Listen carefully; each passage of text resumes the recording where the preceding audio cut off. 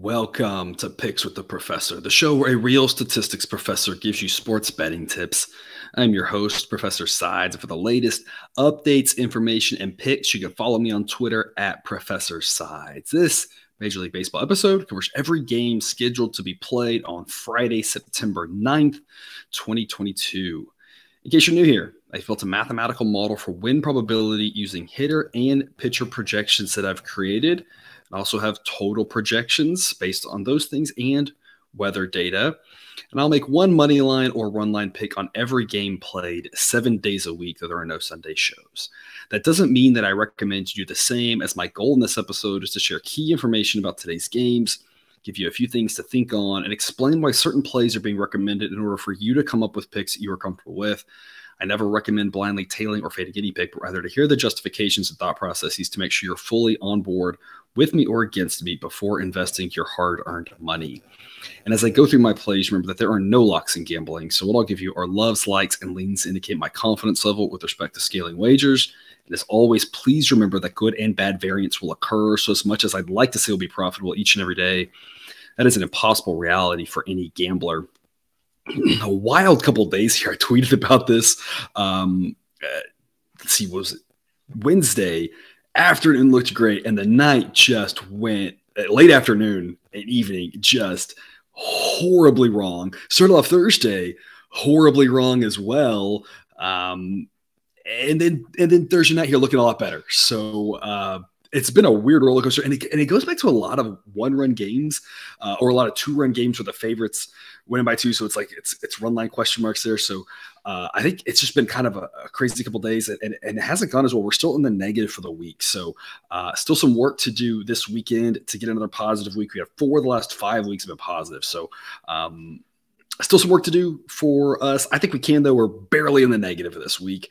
But it is, as I mentioned, I mean, if you want to just play exactly what you can, and that record's out in the sheet, so you can see it's also on BetStamp, third-party verified. But I know a lot of y'all don't do that, and that's what I'm hoping for. I'm just hoping to be a tool in your arsenal, to hear some things, to think on some things, to see a different opinion. Honestly, and I feel like maybe I haven't done a great job of saying this, but my thoughts on the B and the C grade picks, and I know the A picks have been on fire, and a lot of y'all love the A picks, and I've been really pleased with them as well. But there's a lot of good B and C picks as well, and there's a lot that aren't. And my hope for those is that you're kind of hearing those, and if you're already thinking that way, maybe it gives you a little bit more confidence in your liking it, or it maybe gives you something to think on to go a different direction, and to hear that, and not just to write those off, but to kind of say, yeah, if I hear another person that I trust kind of saying something similar, or I'm kind of thinking different ways, just kind of utilize that information, but just understand I just feel a little bit less good about the value at that number. And that's the key. That's why I post the numbers that the model gives and what the sheet has, because the price matters. I talk about that a lot. And that's one of the big educational things I'm trying to get across. And a lot of y'all are like, you're preaching to the choir, right? But, just that price matters. If it moves 10 cents, 20 cents, some of these lines overnight and the next day, moving 30 cents, injuries aside, if it's an injury, it's a whole different story.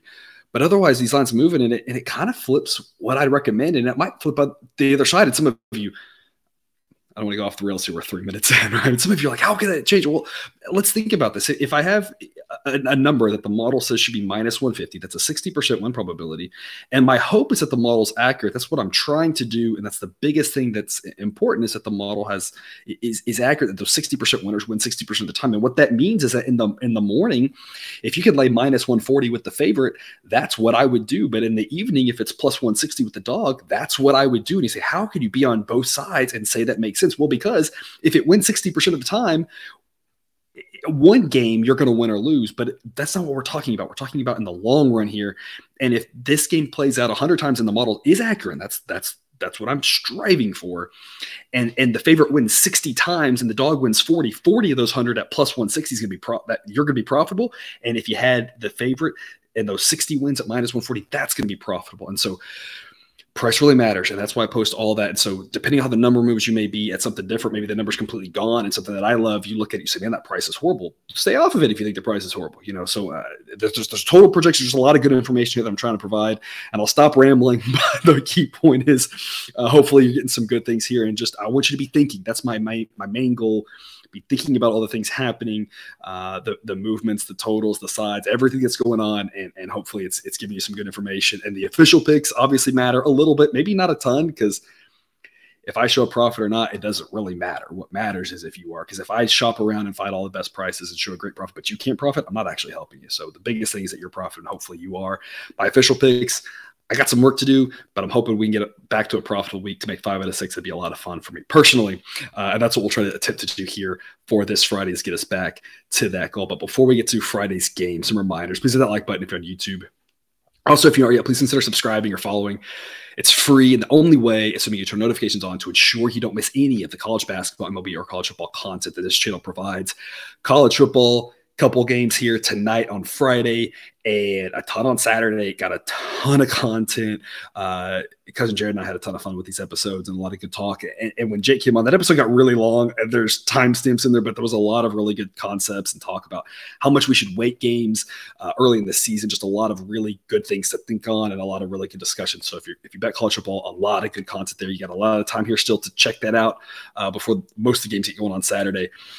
Got a lot for you here. If you like what you're seeing, share with a friend. Hit me up on Twitter. Drop a comment from YouTube. I love those and try to respond to as many as I can. A reminder, we've also partnered with Horse Racing Today. If you bet horses, you can find their stuff at horseracingtoday.net. They've got a team of 5 with over 125 years of combined experience in handicapping horse races. There's an angle they don't know or bias they can't identify.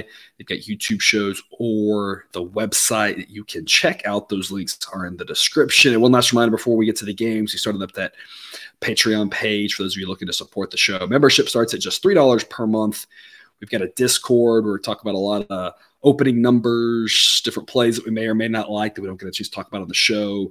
We have a channel in there for other sports that we don't even cover, explicitly having shows on, but just what people are thinking about those things. Got a lot of fun sports talk. You can also sign up for ad-free shows, early access to the shows. We've got the shows being recorded at night now. So if you're on the West Coast, if you're a night owl, and you subscribe, you're getting these shows here at night rather than the next morning. You got a lot of good options here on that Patreon page. We're going to go check that out. All that information, again, in the show's description and always on the website, www.pickswiththeprofessor.com. All right, all that out of the way. Full slate of games here for us this Friday. Got a late afternoon start, 4:05 p.m. Eastern, with the Giants and the Cubs. Cubs, man, really breaking my heart here on a Thursday afternoon. The A-grade play of the day, and twice had a lead late, had a lead in the ninth, had 2 losses on Thursday in like 7 games with the home team favored and winning in the 9th inning. I don't know how that's even possible. That seems like one seems hard enough, but to do it twice in a short slate, freaking Cubs, man. And it's exactly what I talk about with this Cubs team, right? Their bullpen is terrible. And it's just, you got to hope you get up by enough to hold on for dear life. I much like playing the Cubs as a dog, especially on the run line, because they tend to get up. And when things like this happen, sometimes they win and sometimes they don't. But when they don't, they tend to lose by 1. And so the Cubs as a run line underdog, I feel like is a solid play. Here's the issue. I'm recording this the night before, so we'll get out to you early in the morning. Again, if you want that night before, you can set up on Patreon. But if not, still gets you early morning, and you probably aren't going to have a run line option yet. A lot of times they wait on the run line at Wrigley because the wind being such a factor. That wind affects the total. The total affects the run line. So right now we can't play the run line. So that's kind of the unfortunate thing. That's kind of the way I feel like it's much more fun to look with the Cubs as favorites, like they were against the Reds. You don't have that option, or if you play the alternate run line, it's crazy minus odds. So we weren't able to do that. But at bullpen cost us. They're playing the Giants that also have a bad bullpen and had to use up a bunch of their relievers here in the doubleheader in Milwaukee that they just got through playing kind of on their way across here to Chicago. The benefit for them, and I tweeted about this, I mean, hats off to Jacob Junis going 6 innings and saving a lot of the bullpen in game 1, but they still used a lot of guys in game 2. I think the Cubs are the side to be on here just because of the crazy doubleheader extra travel for the Giants and the wear on their bullpen. It's just, I can't be that confident in this Cubs team, especially in the money line, because I have to have them hold the lead. Again, thankfully, the Giants bullpen is bad too. I think a run line, though, might be the way to look on this, especially if the odds aren't too carried away, especially considering that the Giants will have a starting pitcher edge in this one with Carlos Rodon against Drew Smyly. A pair of lefties. Obviously, Rodon is fantastic. He's in that 3rd tier of starting pitcher, in that, that Shane Bieber, Dylan Cease tier, not quite in the Max Scherzer, Justin Verlander, Ohtani, McClanahan, that tier. But I feel like he's trying to sneak into that second tier. He's probably the top of that third tier. Fantastic pitcher, 2.92 ERA in the season. Underlying metrics say even better. He's actually been better than that. A great pitcher there. Smiley, a 3.84 ERA. Underlying metrics, though, say it should be more than the mid-fours. A massive starting pitcher is here for the Giants. The model has Rodon almost 2 standard deviations better than Smiley. So, that's their big edge. Offensively, as mediocre as the Cubs offense is, it's a little right-handed heavy, which gives them a boost against lefties. And the Giants are extremely left-handed heavy, gives them a ding against lefties. And lefty versus lefty, I actually rate the Cubs offense as better than the Giants in this game. So that's kind of a sneaky point here that I want to make. Obviously, both sets of relievers are mostly terrible. In the morning when the run line comes out, like I said, that might be the way to look on this one. Right now, the model says the total should be about 8.3. It's projected to be fairly warm, low 80s. Right now, the wind would be blowing out or across to left field. And that's the thing we got to figure out in the morning. Is it more out or more across? In the 5 to 10 mile an hour range. So, if you got 10 mile an hour winds at Wrigley blowing out, that's going to bump that total up. Wrigley's really sensitive to the wind, and the model knows that. So it's going to really account for that. Again, right now it's across/out. So it's the model's kind of like nudging the total up a little bit, but not too much. Because 8.3 is a pretty high total. Given Rodon, as good as he is, Smiley's average, and giving both offenses are below average, 8.3 is a pretty high total here. So a little warmer day, wind may be blowing out. Again, this total I could easily see being more like 9 if it actually shifts to straight out at the 5 to 10 mile an hour mark. So that'll of course affect the run line as well too. If the wind's blowing out more, I might just take my chances on the money line.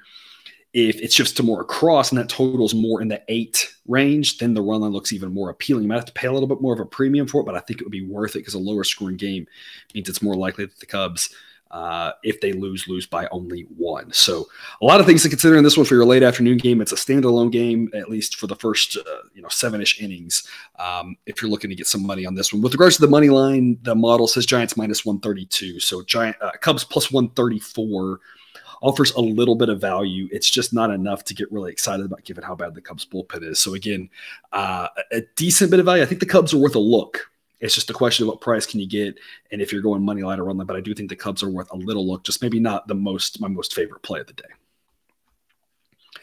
6:35 Eastern, first pitch. Cardinals at the Pirates. Cardinals disappointing again. Cardinals are a frustrating team for me. I feel like the model didn't like the Cardinals and said, it's smoke and mirrors. They're not this good, and kept fading them. They kept winning. And then now the model's like, okay, fine, Cardinals, I'll believe in you. And then now they can't beat the Nationals. Of course, the Nationals also may be like now the greatest team in baseball. So that's a whole other weird issue that is confusing me personally. But the Cardinals here try to get things right. Playing the Pirates, obviously playing the Pirates is a way to get things right. The issue for them is that they'll face a decent pitcher. The Pirates have some decent starters here. Roansy Contreras, I've talked about a lot, that I like this kid. 3.41 ERA. Underlying metrics say it's not that good, but an average pitcher, and again, a young guy, one that if he's already average and young, he has the potential to increase that and get better, and he should get better the rest of the season. In theory, make a jump in the offseason and become a solid pitcher, but he's already decent enough. The Cardinals with Miles Michaelis, who I said all year when he had that great start that it wasn't that good. His ERA's ballooned up now to 3.32, where it was in the 2s for most of the season. The underlying metrics still say it should be higher than that, but at least upper 3s. Michaelis is decent, a good pitcher, above average pitcher. Contreras at this point, again, just average. So Cardinals have the edge there. They obviously have better relievers than the Pirates. They obviously have better offense than the Pirates. On the road, they should be favored. Questions just by how much. Model says it should be Cardinals minus 199. So I'll take the Cardinals at minus 195. I think the Cardinals are worth a look on the money line as long as the number starts with a 1. It's like the Cubs. It's one that I do think is worth adding to your portfolio. And I want to make sure I make this clear. If you're listening to this, you may have just seen C-Pick on the Cardinals and been like, I don't care what he says, right? I hope that's not the case. But I think that diversifying our portfolio makes a lot of sense, especially if you're shopping at a book with dime lines where there's not a lot of juice, or if you're shopping around and you can kind of have a similar effect. Two things that I absolutely recommend. Diversifying your portfolio and really scaling your wagers up and down, I think can make a lot of sense because it prevents you from being quite as susceptible to good and bad runs. And I hope what I'm illustrating by playing every single game and you're seeing still some of the up and down roller coasters, that's with all those games. If you're playing fewer games, those roller coasters can get even steeper, even longer ups and downs. And the ups are fun, but the downs suck, right? So I think the Cardinals are worth adding to your portfolio just at a smaller play. Again, at minus 185, I do think it's worth an investment. It's just not a big one. You could also look run line. I don't know with this Cardinals team. My fear with the run line is Contreras is decent enough to keep this game close. And with what we see from the Cardinals lately, I don't know. One angle is, they've struggled, and if they lose, then you don't want to be paying the bigger price. And I get that. But another angle is they won one of the games that they struggled in by one run. And if Contreras does keep them in the ballgame, the Cardinals still are the better team, might win by one. So I don't know. It's a coin toss between the two. I think the Cardinals are worth adding to your portfolio as long as the price stays similar. Now, if the price balloons out money line to 210, I'd just stay away from it at that point. But in the 100s, I think it's worth an investment, just a smaller one. Again, I'm going to go C grade, but it's both this one and the Cubs are both C plus grades. It's just I don't really want that full extra amount on them, but they're not that far from B grade plays. There's both a little bit of value on both of them. Again, I think they're worth looks. They're not C grade plays that I'm making just to fill out the card. Model on this one says total of 7.8.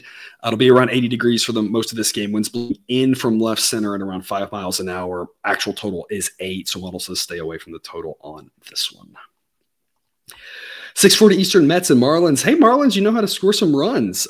Breaking our hearts again here on Thursday. Scoring more runs than we've seen them score in like forever, basically. And on top of that, again, with a 9th inning comeback.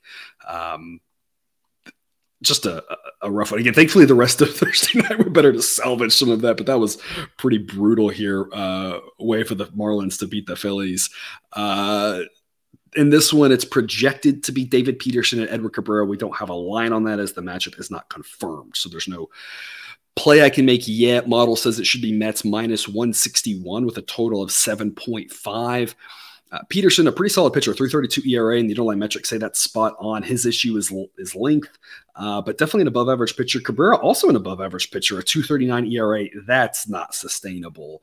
Underlying metrics say closer to 4, but obviously a guy who can strike a lot of guys out, and also a guy that might have some length issues. So two solid starting pitchers. A lefty for the Mets. The Marlins project better against lefties because they're very right-handed heavy. Mets facing a righty is their stronger suit. So both offenses are getting the pitcher they'd rather face with regards to handedness. Again, Mets should be favored in this one on the road. The question is by how much. We'll see what the price is. But again, model says Mets minus 161, total of 7.5. We'll see what happens tomorrow when a line comes out, and we can get you a play later on in the day. Maybe by the time you watch this, maybe I've already got a play out, maybe not. Same story in Philly, 7:05 Eastern start time. Nats at the Phillies, no line out yet. It's projected to be Patrick Corbin and Noah Syndergaard. Corbin, I keep telling you, not as bad as that ERA. He's looked competent at times here as of late. Not good by any stretch of the imagination, but the model has them as just barely below average, and that's what the underlying metrics would say too. If you look at the expected ERA, FIP, XFIP, Sierra, all those things, it's not terrible. It's not like that ERA. That ERA is obviously garbage. His win-loss record, obviously garbage, but those aren't really predictive. So Corbin, I'm down on, obviously. How could you not be? But I don't think I'm as down as most people are.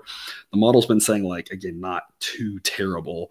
Syndergaard, 4.07 ERA, underlying metrics say that's spot on. At this point in his career, just an average pitcher and one who's, again, questionable on how much length he's going to give you at this point. Phillies bullpen is better, but the Nats relievers aren't bad. I've been saying that about the Nats. That's been the saving grace for the Nats. And when we've backed them or when I've been scared to fade them too much in the last couple of weeks, that's what I've been talking about. The relievers are actually below average, but not by a lot. Not like the Cubs are. They're just not great. But I mean, they got some decent arms in there. Their bats has been what doesn't rate well, but they've scored so much lately. I said on here earlier in the week, I was like, I think it was, I don't know, Monday show, maybe I was like, look, the Nats aren't going to keep scoring all these runs like this. You're crazy if you think they're doing it. They keep doing it. I'm like, I don't know, I'm going with probabilities here. They shouldn't. They still aren't a good offense, but I mean, they keep scoring. So I'm not a believer in the hot streak thing. Again, what I was talking about, momentum's only as good as the next day starting pitcher. Can they hit Noah Syndergaard? Absolutely. It's not like they're going up against, it's not like the Phillies are throwing Nola or Wheeler, so they can absolutely get some runs here. I am a believer also, and they've got a lot of young players, and the uncertainty around the young players is a lot higher. We do know how minor league data translates fairly well, but minor leagues get weird, and guys work on different things, and sometimes the numbers are a little misleading. There's just a lot happening there. There's just a lot more uncertainty. They got a lot of young guys who've been playing well. The model's still like, it's a little bit of a mirage, but the more they keep doing it, the more you kind of take notice. So I'm kind of purposely treading the middle here. I think you're what I would tell you is don't go, and again, you can do whatever you want. Just my 2 cents, right, for your life. My 2 cents is don't go all in on this Nats team as they're really good offensively, but don't also go all in on it's complete mirage and they won't do anything at this point. We've seen it enough this week that I'm skeptical, but I'm not going after today's Thursday here's performance. You have to at least, it has to at least make your radar. And that's kind of where I am on this Nats team. I don't really want to go, their offense is garbage, but also I don't want to overreact either. And so I think a middle-of-the-road approach makes sense when viewing the Nationals offense. Weather-wise for this one, it'll be around mid-70s to start, around 70 degrees to close, so nice weather. Wind blowing out or across, hard to tell at this point. Could be a mixture of both. The 5 to 10 mile an hour range. A little bit of a boost to the bats there, not quite as much as it would be in Wrigley, of course, at that same area. Model says Phillies minus 221. So the thing to note there, the model is higher than most on Corbin and still says the number should start with a 2. The way the Nats been playing, I don't know. I honestly don't know. I'm trying to communicate uncertainty. That's what I do as a statistician, is I communicate uncertainty. And I think right now, to say there's a little bit of uncertainty with the Nationals, I don't think that's a crazy thought. I will say it is interesting to me that, again, the model's, I think, higher than most on Corbin and still says minus 221. So I don't know what to make of that other than the model still likes the Phillies a lot in this spot. So, I mean, if the price is right, I'm going to play the Phillies. And I want to make sure of this, not because I'm all in on the Nats are for sure going to be terribly offensively and their offense is garbage. I would go heavier on the Phillies if the price is right. It's all about the price. So I'm getting a good price. I'm comfortable laying it with the Phillies.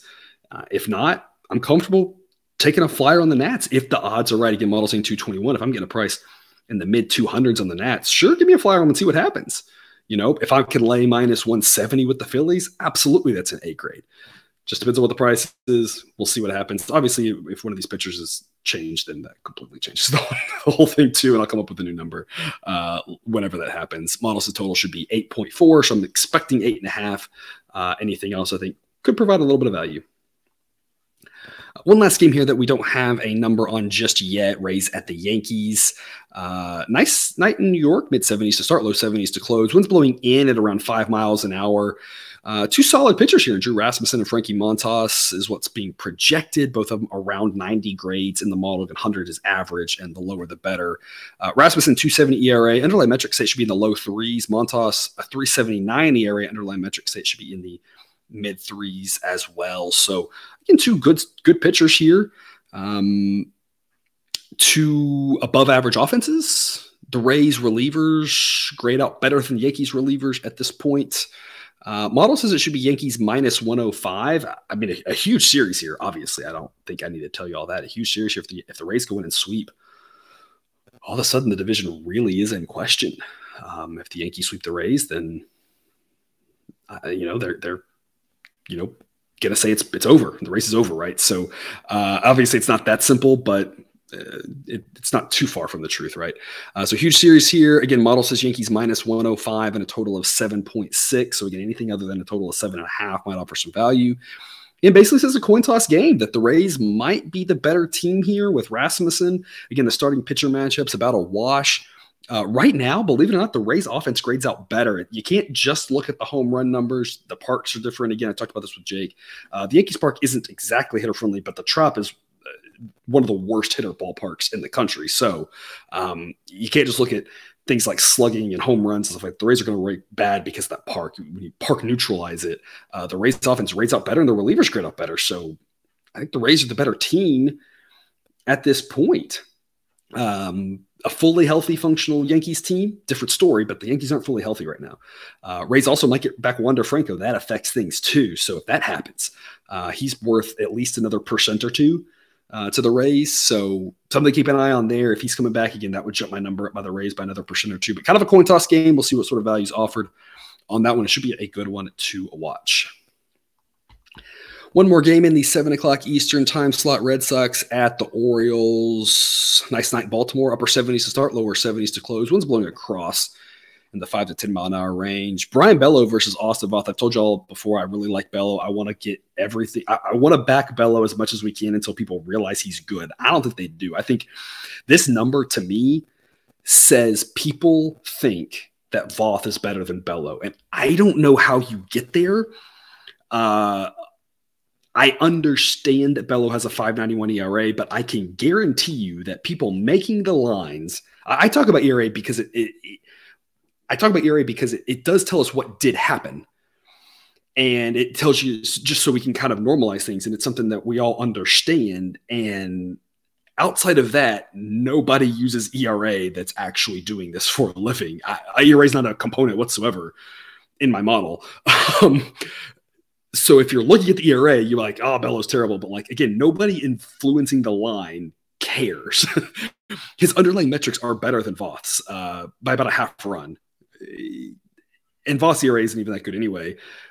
Bello's an above average pitcher, obviously, and a young guy who has potential. And I like Voth. I think Voth's a solid, like, we found this guy off the streets kind of thing. Because Voth's been kind of a journeyman around from different teams, right? Voth's a solid guy to have brought in as a swing man, start some games, can give you some length, can be a long reliever, like solid pitcher, like not bad, a cheap find. And that's what the Orioles need right now. It's a great signing for the Orioles for very, very little money, right? But Brian Bello's a better pitcher. The Red Sox offense is better than the Orioles offense. Relievers, Orioles get the edge. That's really the only place they got an edge here. And I just am not going to buy into this narrative that the Red Sox can win outside of the division, but not in.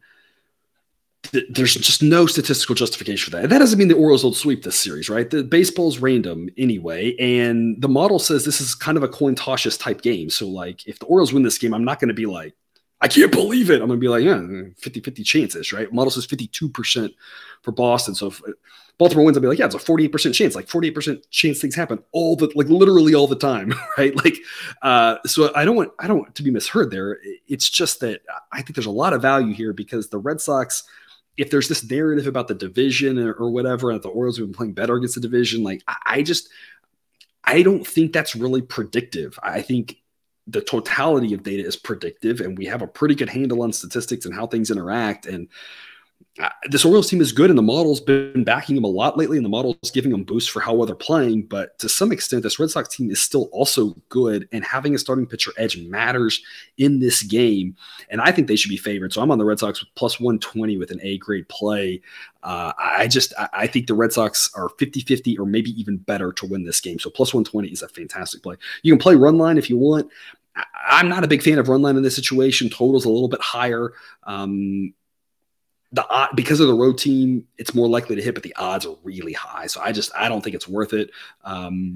It's similar to the Twins-Yankees game on Thursday night where I had the A-grade play on the Twins, and I said I was really debating, and I took the run line. And I took the run line there because I was just afraid of the Yankees winning in the bottom of the ninth, and that almost happened. Yeah, that was really a coin toss. And this is a similar thing, except this one I lean just a little bit more to money line because the price is just so high. Plus 120, again, I think for a team that should be, I think, slight favorites is a tremendous amount of value. A-grade play for me on the Red Sox. Total in this one's 8.5. Model says 8.6. So spot on total according to the model.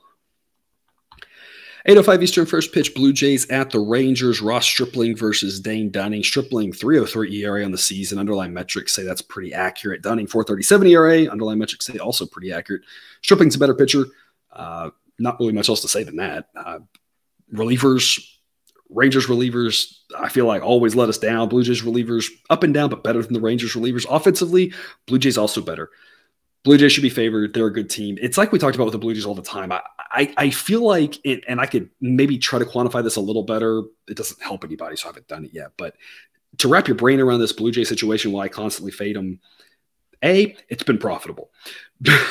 Why has it been profitable? Well, because they're being priced like they are the second best team in baseball, and they're like the sixth best team in baseball, something like that. And then the model's like, they're good, they're top 10, but they're being priced like they're the second best team. And there's some website, I think Fangraphs probably, I think for the most part, kind of agrees with that and says they're like the second best team in baseball. And I'm like, my numbers don't show that. And my numbers have led us to profitability on this because by fading them when they've been overpriced, it's been insanely profitable. We haven't won all the plays, obviously, but we've won so many of them at plus odds that it's helped, and or switching to some of the run lines has helped too. I think last Sunday with the Pirates on that early game on Peacock, right?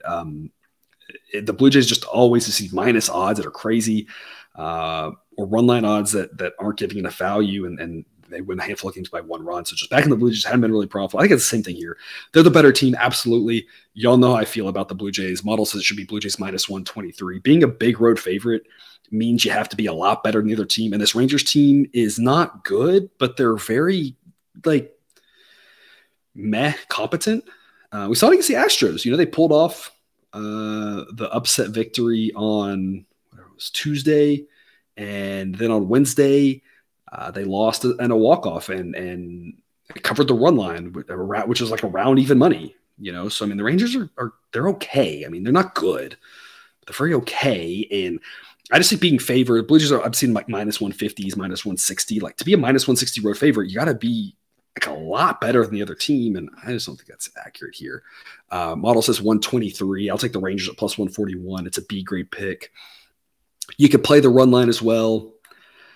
This has been the type of play that run line's been better. I'm just going to go money line on this one, and the reason why is because Stripling is a guy that I could be completely off base on this. That's why I said, hear what I'm saying and agree or disagree. That's fine. I'm not going to take offense. I want you to be happy with how you're playing your money. My strongest feeling is don't back the Blue Jays. They're overpriced. If you pass. But I think if you're going to play this game, I think the Rangers, or you have to look into some weird exotic thing that I'm not considering at this point. And sure, fine. But I'm just talking about money line, run line. It's been a type of play that run line's been better, but the odds are just too steep. The Blue Jays being the road team, if it does go to extras, the Blue Jays offense could easily, with those Rangers relievers, could easily put up like 3 runs in the top of the 10th. And then now it's like, oh gosh, the Rangers got to score 2 just to cover the stupid run line at minus odds. Stripling's a pitcher that my perception of him is that when he's on, he's dominant. And when he's not, he can really struggle. And so it's kind of one of those, like, I feel more likely that the Blue Jays, if I was going to play the Blue Jays, it would for sure be on the run line. And I feel like it's more likely the Blue Jays run away with it or like accidentally get upset. So I could be completely wrong on that take. That's why I'm going money line. I think there's value on the money line or run line. It's just kind of a personal preference thing. Model says total of 8.1. Actual total is 8. Another game, again, part of the reason why I talked about not liking the total markets as much, the totals just got really good all of a sudden. 8:10 Eastern, first pitch, Reds at the Brewers. Brewers coming off a huge sweep of the Giants. Again, needed both of those wins to have hope of staying in the wild card race. Still a long road ahead for them, but losing both of those would have been not exactly, but metaphorically the dagger. Getting the Reds this weekend, 3 more wins you got to have. I mean, I don't really think there's any other way to say it than that. I'm projecting the roof to be open on this one. It should be a nice night. No chance of rain. Mid-70s to start, around 70 degrees to close. The issue for the Brewers is they used up like all their relievers in game 2, with Peralta only going a couple of innings before exiting. And then now they go to Jason Alexander, who leaves a lot to be desired from the starting pitching position. That's the kindest way I can say it. Model gives him a 112 rating. He has a 5.03 ERA on the season. He's not going to give you a lot of length, and the underlying metrics say that that's pretty much who he is. So the Brewers in this situation, now the Reds offense isn't that good.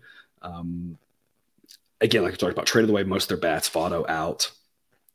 Couple, both their catchers hurt, right? So that's the Brewers' hope. But I mean, what they really wanted in this game was Alexander go through the lineup twice and start it over to their bullpen. But again, their bullpen got used up a bunch, a little bit in the doubleheader, 1 inning's worth with Devin Williams. But I mean, their best pitcher got used. And then all the guys pitching in that second game, and it was a tight game, so it wasn't like they could just throw the garbage guys. The model doesn't take into account exactly what happened the day before with regards to relievers, because 9 times out of 10, it's rounding error. Maybe, probably more than that, probably 19 out of 20 or 39 out of 40. It's rounding error. The exception is when you have a game like that, or we had the Orioles earlier in the week, when it's like you used up all your good relievers. And it's like now that one actually playing the next day matters a little bit. Not a lot, but a percent or two. A percent or two, right? Don't overreact, but it matters, especially with Jason Alexander pitching. If this was Corbin Burns today, I'd be like, like he could go 8 innings, especially against the Reds. He could go 9 against the Reds. Jason Alexander, I'm a little bit nervous about the Brewers here. I think it's Reds or pass given the situation, given that Nick Lodolo, again, a guy I talked about lately, backing him a lot, has looked really good. ERA now below 4. Underlying metrics say he's actually been better than his ERA, which makes sense pitching in a hitter-friendly ballpark, that the underlying metrics would say he's better than his ERA, and his ERA is pretty good. So, I mean, I like backing Lodolo. I mean, a huge starting pitcher edge for the Reds, and the difference between the Reds relievers and Brewers relievers, I think, gets a lot closer after what happened on Thursday. Now, we'll note that Diaz threw a lot of pitches, and he's the Reds' best reliever. So he threw a lot of pitches the day before. So that's the caveat to there still is a gap, but I think it's just still a lot smaller. The Brewers relievers need a day off, and I don't think they're going to get that with Jason Alexander. That's the fear, is that, again, if they had even Woodruff pitching today, would be a different story.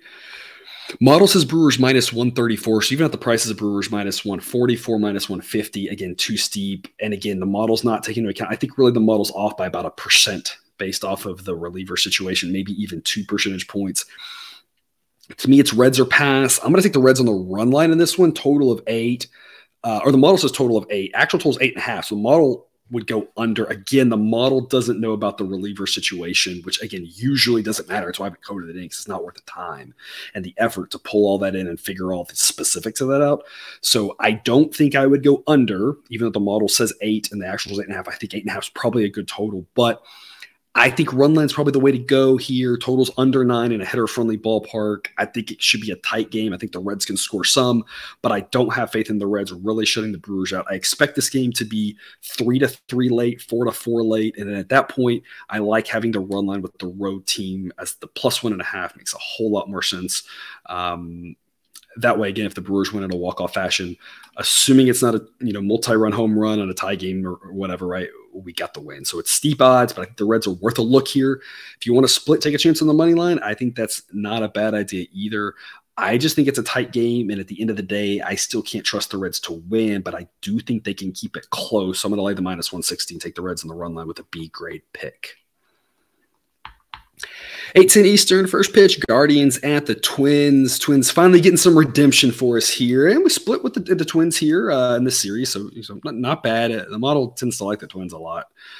So we play them a lot and hold our breath sometimes, but get it done here, closing out the series at Yankee Stadium with a win. It'll be a chilly one in Minnesota here on this Friday night. Low 60s for the entirety of this game. Slight chance of rain to keep an eye on. Winds will be blowing out or across in the 5 to 10 mile an hour range. So again, something to check back on exactly where that wind's blowing. Could give the bats a little bit of a boost to offset the cold temperatures. Otherwise, with those colder temperatures, the ball won't really fly in that ballpark if the wind is blowing across. Under is a strong look, in my opinion, in this one. The Twins' offense, as we talked a lot about, can be really hit or miss.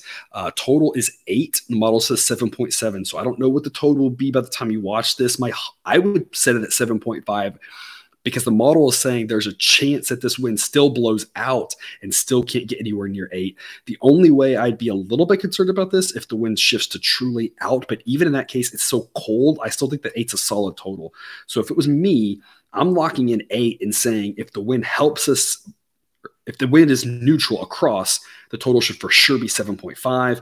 If the wind is still blowing out, we still have a decent chance at 8 with the Twins offense being so erratic. The Twins relievers post-trade deadline above average. Guardians relievers fantastic.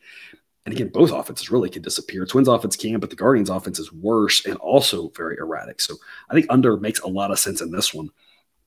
With regard to the side, I'll grab the Guardians even money with the C-grade pick. I think it's priced really well. Model says Twins minus 103. So right now there's really no edge. But this is one like I talked about at the beginning of the show. The way this number moves matters a lot. If you can get Guardians plus 105, I'm a little more interested. If the Guardians are plus 110, I'm getting really excited about. There's a pretty solid mathematical edge there.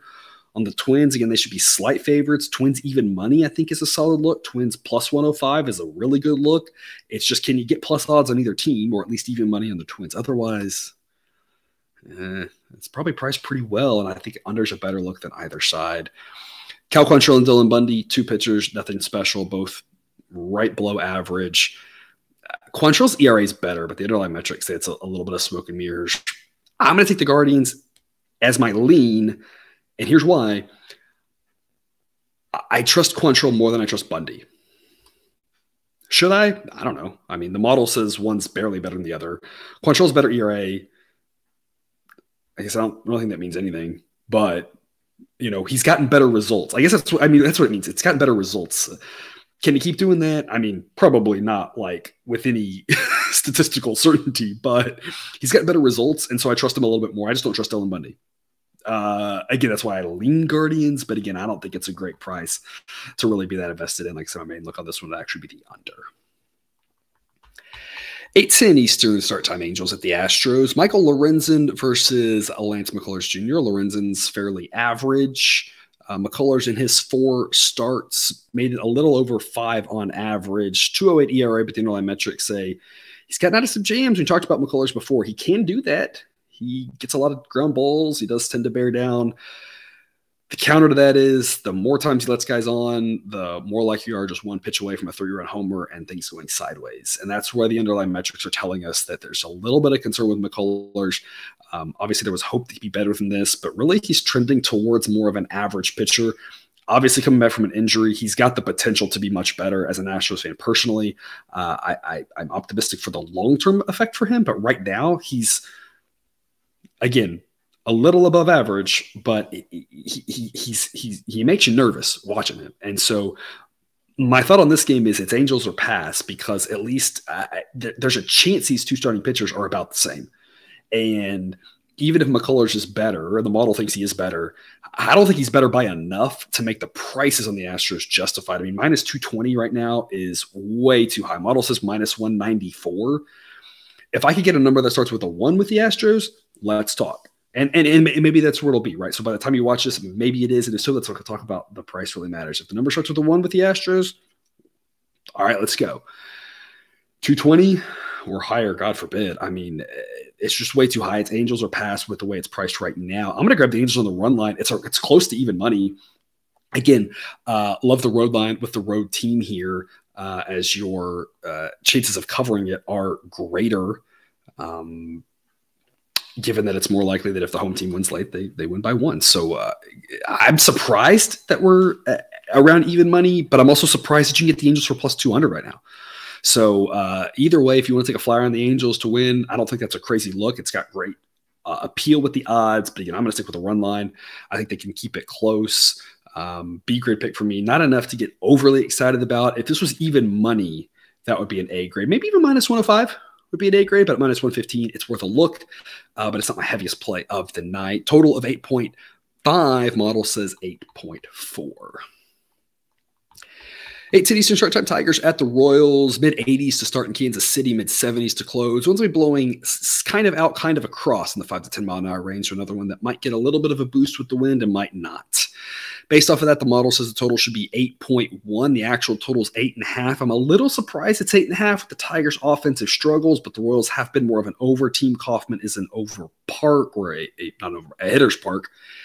And both starting pitchers being a little bit below average is probably why. So I think I might still lean under 8.5, but it's not quite as exciting maybe as I first thought. I feel like anytime you see the Tigers and a number that high and it's not 100 degrees outside like it was in Anaheim when they were playing, you're like, I just got to play the under, right? And I probably would, but again, both pitchers below average, mid-80s to start, hitter-friendly ballpark.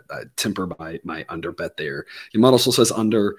It's not my favorite total play of the day, but one I might look at. Again, a pair of lefties here that are both right below average. Joey Wentz, only 7 innings so far this year, but the ERA is bad. The underlying metrics in those 7 innings is pretty solid. Projects to be again a little below average. Daniel Lynch thrown over 100 innings, 4.82 ERA. Underlying metrics say mid-4s for him. Nothing to write home about really with either one of these guys at this point. Wentz projecting well based on, or projecting average based on minor league data. So again, not a guy I think is going to come up and dominate, but a guy who has a chance to at least hold his own. And Lynch kind of the same thing, can hold his own, and especially against the Tigers offense, should be able to hold his own. Tigers relievers, of course, better than the Royals. Royals offense, of course, better than the Tigers. All that said, the model says this should be a coin toss-ish game. Lean Royals, but not by that much. Model says Royals minus 107. I'll go with the Tigers at plus 118 with a B grade. Just not a horrible odds for the run line in this one. I'll just go with a short money line play. B grade pick, enough to get your attention on the Tigers. But again, not a like, oh my gosh, this value, you can't pass it up. I think the Tigers are worth a look here. Again, worth kind of sort of the Cardinals, probably worth a little bit to at least add to your portfolio, diversify, cover yourself from the extremes of what happens if you just bet 2 or 3 games a night. But at plus 118, not enough to get super excited about. Low plus 120s, plus 125. Now you're talking about a lot of value and definitely worth a stronger look on the Tigers, in my opinion, than I am giving it right now at plus 118.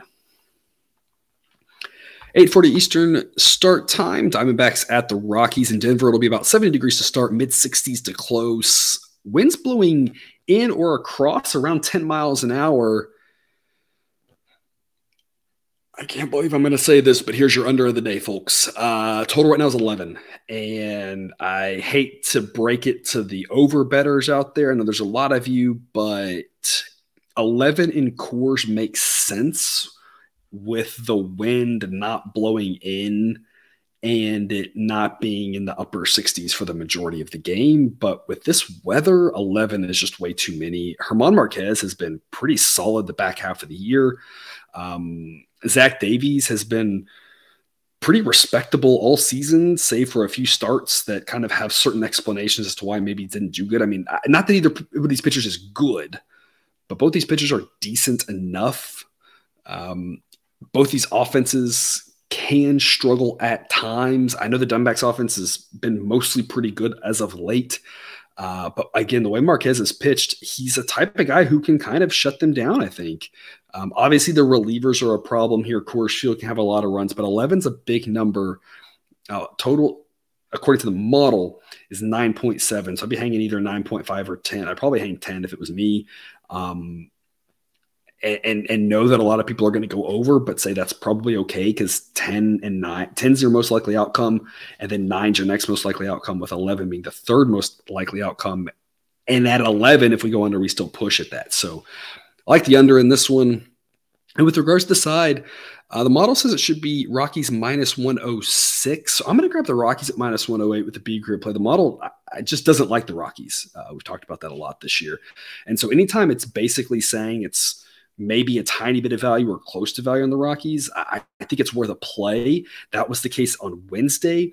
It was a very similar situation where it was just it was right around the number. And I said, hey, that's good enough for me. Same thing here. It's good enough for me.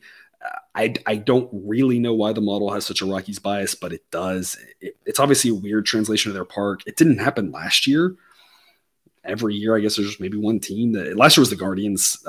This year it's the Rockies. I don't know.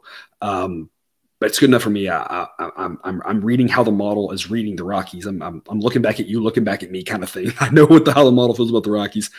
So given that the model says minus 106, I think minus 108 is worth a look to B grade play for me on them. I think they can get it done. And like I said, I think not that it's a low scoring game, but I think 11 is too many runs for this one. And one of the unders that I'd be looking at if you're a totals better. 9:40 Eastern. First pitch, Dodgers at the Padres. Chance of rain in San Diego. So there's that. Very confusing, but that's what the weather stuff says. So maybe some rain in San Diego, which I feel like never happens, but something to keep an eye on there. Otherwise, still fairly warm for a night game. Low 80s to start, upper 70s to close. Winds will be blowing out 10 to 15 miles an hour. I don't know how rain's going to potentially affect this. The wind will be dying down a little bit as the night goes along. So if it rains and gets delayed later into the night, that affects things a little bit. San Diego's also a place where like their park isn't built to handle rain because it's Southern California. And so I know that when we've seen sometimes these type of situations where it's been like a quarter of an inch of rain, where most fields will just be like, throw the tarp on it, will be fine. It's built to drain really well. In San Diego, it's been like a tenth of an inch of rain, we're just going to postpone it. So that might happen too with just a little bit of rain. I don't know.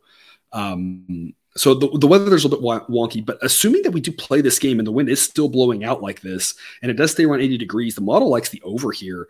Would be its favorite over of the day. It says it should be 9. The actual total is 8.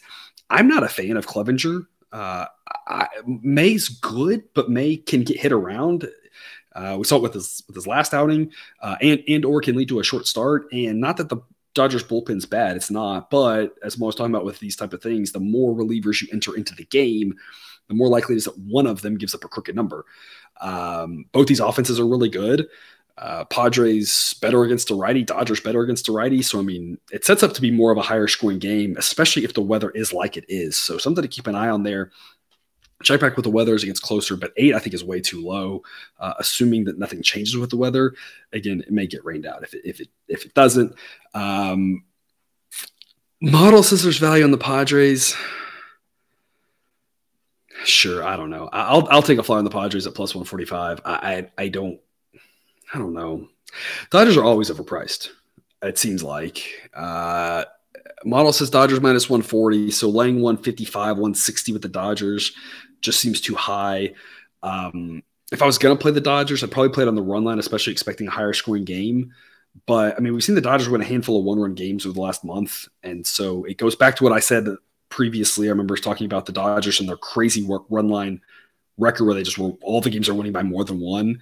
And I was like, that's not really sustainable. It's going to come back to earth, and sure enough, it has. So I don't think the Dodgers are just like this lock on the run line. If I was going to play them, that's the way I'd look, just because 160 against a decent team on the road is too much. But I mean, this Padres team just doesn't inspire confidence. So model says it should be plus 140, so plus 145 offers us some value. So I'll take a stab with the Padres, but I just don't want to be too invested in this game because we've seen these types of situations where the Dodgers sometimes win like 8-0. So I think the Dodgers are overpriced. I'll play the Padres. I'll take a chance with the plus odds, but it's not one that I really want to be too invested in. It's more just a stay away type situation, in my opinion, with regards to the side. And like I said, really the thing I'd be looking at would be the over 8.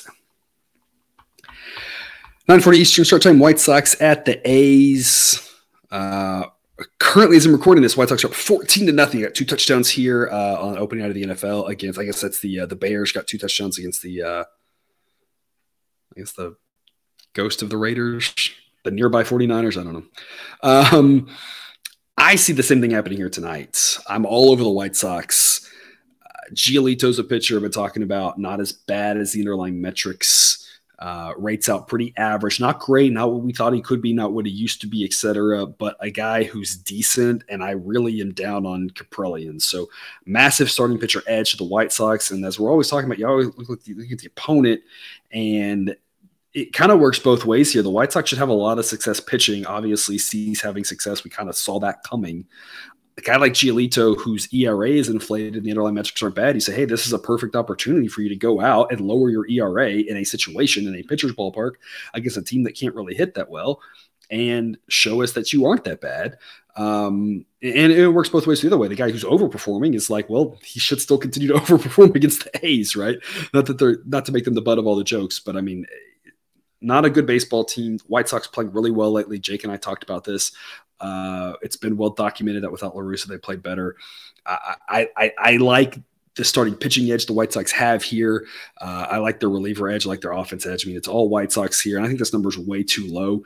You can play it on the run line. Jake played Thursday's game on the run line, and barring the weirdest ending ever, that's going to hit with ease. I played money line. I'm going to stick to money line. It's a pitcher-friendly ballpark. Model would indicate to go under 7.5. I'm not sure I would because Kaprielian, again, underlying metrics say his ERA should be in the 5s. He was moved momentarily to the bullpen before a couple pitchers got injured. So they don't like him either. And it's a pitcher-friendly ballpark with regards to home runs, in regards to the fact that pop flies stay and get caught in foul territory. But the White Sox had just hit a ton of doubles off this guy, and the runs come, hard and heavy. So that's on the table. And so that would scare me away from the under. That being said, it still is a pitcher-friendly ballpark. The total still is 7.5. Model still says 7.1.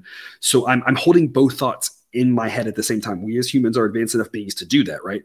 It could get out of hand, but knowing the park and knowing that there's a lot of low-scoring games in there, knowing it might be a lower-scoring game, I think minus 152 is a fine price to lay. So I'll lay it with the White Sox on the money line with an A-grade play. If you play it on the run line, still an A-grade play, though you're going to get better odds. It's just you got to win by more than one. We talked about this a lot, right? It's risk-reward. You're risking a little bit of losing the bet on the run line, but you're risking a little bit more literally with the money on the money line.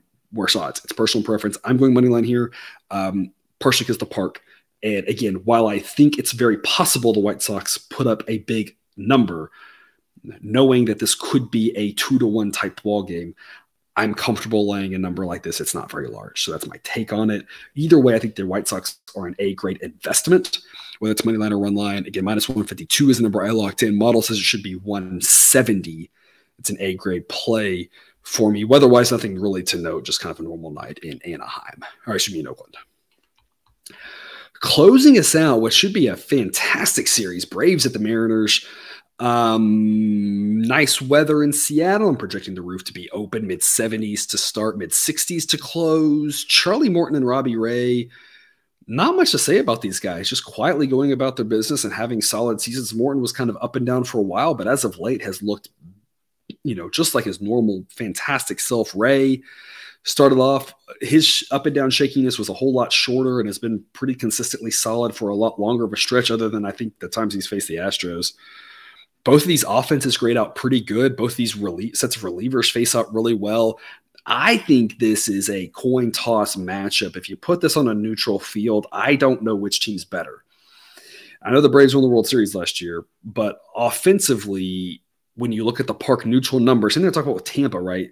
You have to do the park neutral stuff because Seattle plays in a pitcher-friendly ballpark. I think these offenses are pretty close. The Mariners are right behind the Braves. I think the relievers are actually a little bit better than the Braves at this point, not by much. These two starting pitchers are both really good.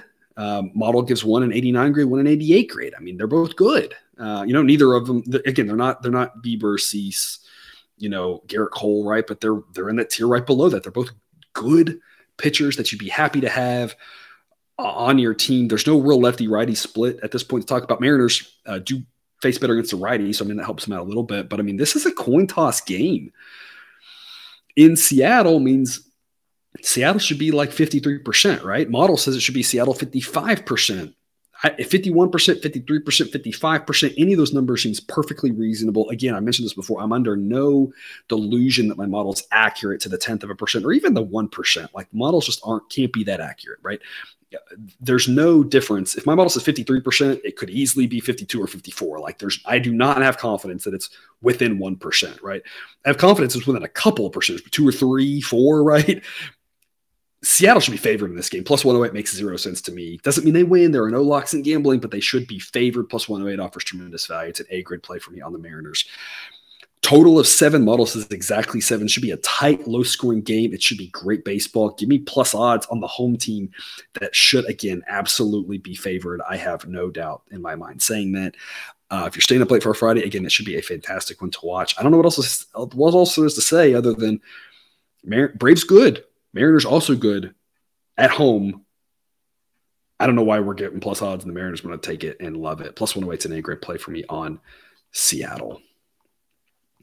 And that's all I've got for you on this episode. Got 3 picks to make on Twitter or the Google Sheet. You can check those out. Maybe another A-grade play, maybe not. Who knows what the numbers are, what kind of value we can get. Obviously, may update adding. A lot of these are C-grade picks. I'm giving myself room to add some money to if the odds get better come morning time. I'll update with final probabilities. It might tweak a little bit based off of what happened tonight here on Thursday night. Update on the totals with the weather, right? That'll be the late morning. Again, maybe by the time you're watching this, maybe not, maybe a little bit later, but I'll update all that and fill in the extra remaining plays. Again, maybe another A play, maybe not, maybe an added unit somewhere. Who knows? We'll see. But right now, I've got 3 A plays for you. You got the Red Sox plus 120 at the Orioles. I've got the White Sox minus 152 at the A's. And if you want to go run line there, I think that's perfectly fine as well. And then I've got the Mariners plus 108 at home against the Braves. And that is all I have for you today. Thanks for tuning in to another episode of Picks with the Professor. A reminder, check out the Google Sheet for model picks, projections, and results. You can find that link and more at the website, www.pickswiththeprofessor.com. If you haven't done so yet, please click that subscribe button to ensure all the sports betting content we provide on this channel is dropped right into your feed. I'll see you again tomorrow with more MLB betting content. Again, reminder, grab that college football content if you haven't yet. As always, best of luck, and remember, you can eat your betting money, but please don't bet your eating money.